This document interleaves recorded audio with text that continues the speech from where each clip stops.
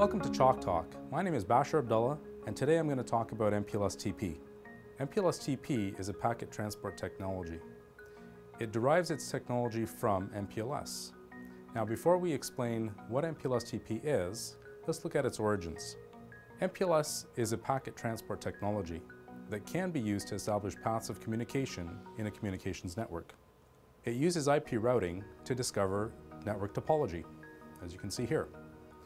Once the topology has been discovered, it makes use of signaling to establish those paths of communication. Once these have been established, data transfer can take place using a technique called label switching.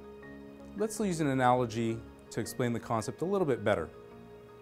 Now imagine you wanted to travel between Ottawa and San Jose. Now imagine the numerous and diverse paths you can take to traverse between these 2 points. Now, in the reverse direction, there are also numerous and diverse paths to traverse between San Jose back to Ottawa.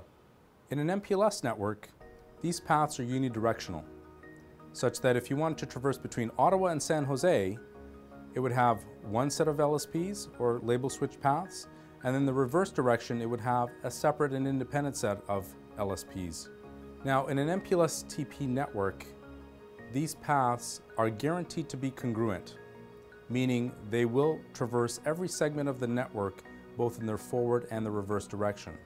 In an MPLS network, this is not the case, and this is what's referred to as non-congruent paths. And this is an important concept. One fundamental principle in MPLS is that once these paths have been established, data must follow these paths. They cannot autonomously divert from these paths. And let's look at that in our analogy.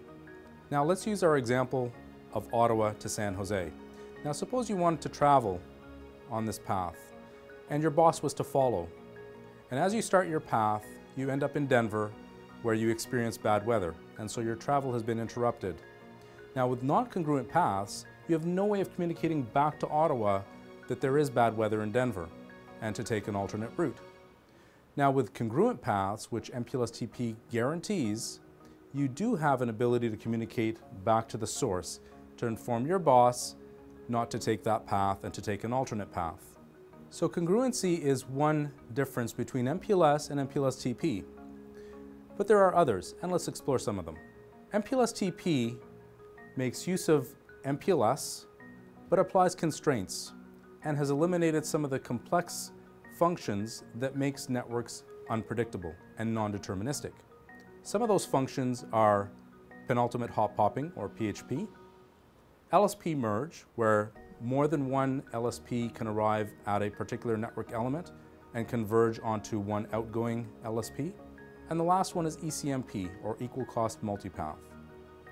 By eliminating these functions in an MPLS-TP environment, it makes the networks more deterministic and predictable. However, it also maintains some fundamental functions of MPLS. Some of those are MPLS pseudo-wire emulation architecture. It maintains that.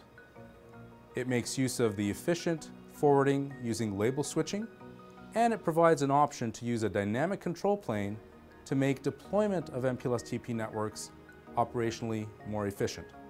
MPLS-TP defines additional constraints on the use of MPLS in a telecom environment, using deterministic methods to set up static LSPs that are congruent, that have predefined backup paths, and adds carrier-grade OANM.